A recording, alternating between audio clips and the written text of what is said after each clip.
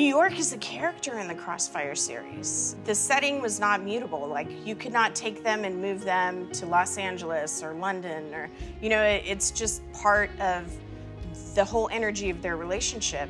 Gideon was born in New York, he's gone to school, he's lived there his whole life.